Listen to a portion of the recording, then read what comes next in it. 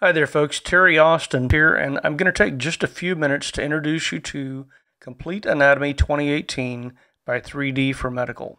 I've been piloting Complete Anatomy with my A&P classes for a while now, and I'd like to share how I use it so you can get an idea of how this app works. Let's begin our tour with how I might show a difficult-to-find anatomical structure to my class. Obviously, we've got a heart here. I can grab that, I can turn it, I can pinch to zoom in, I can zoom back out. I'm going to touch or click to select the anterior portion of that left ventricle. From the menu here on the side, I'm going to choose Hide. We've now opened up that left ventricle. I'm going to turn this, and what I want to find is the aortic semilunar valve. It's notoriously difficult to spot. It's in the very top of the left atrium, and as we zoom in there, we've got a great look at the 1, 2, 3 flaps of the aortic semilunar valve.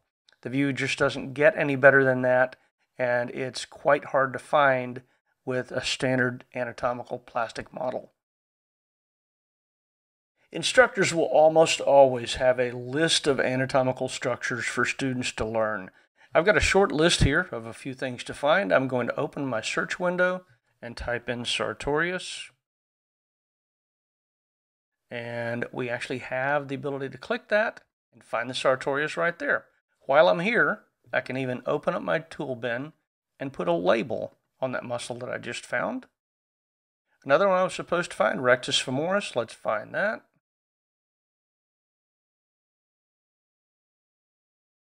The rectus femoris appears to be that muscle right there, so I'm going to, while I've got that handy, go ahead and label that one as well. And my student's well on his way to building a nice study page.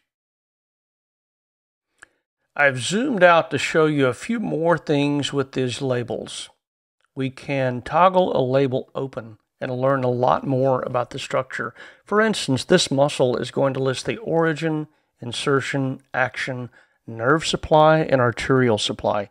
Much more with that nerve and arterial supply in just a little bit. There's some really cool stuff coming. Let me put these labels away. And next I want to open my tool bin again and grab the cut tool. Now with the cut tool, I can cut either single layer or multiple layers. I'm going to go for multiple layers, and I'm going to make a slice across the thigh. As I turn loose, I can either cut below that slice or above it. I want to cut above that slice, and then I'm going to stop cutting. Otherwise, you'll keep making multiple cuts. I'm going to tilt this leg and zoom in, and now I can look at any individual muscle I want and see the name of that. I can even click over here on the speaker and get a pronunciation. Rectus femoris. Now that I have a dissection, I'm going to do something even more dramatic. I'm actually going to add things back after the cut. I'm going to open up the arterial system, and I'm going to click once, twice, 3 times. There's even more if I wanted to click those, and add in arteries that supply these muscles. I can even come in and add veins. And if I come back in and zoom one more time and select a particular structure, like that artery right there, that's the femoral artery. Down here, that happens to be the great saphenous vein. I think I'll add in the nerves that supply this area. And we get a pretty dramatic looking dissection plus addition. And if I really like this, I can even select Save Screen so I can show this same dissection to another class. So I can type in thigh. Notice that it's already selected for lower limb. I save that, and I can open up that very same screen to show my students another time.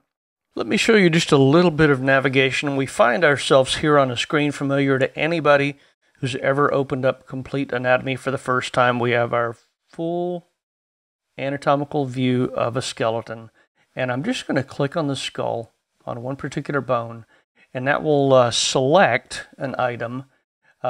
Across the top here, we see what is referred to as the breadcrumb trail.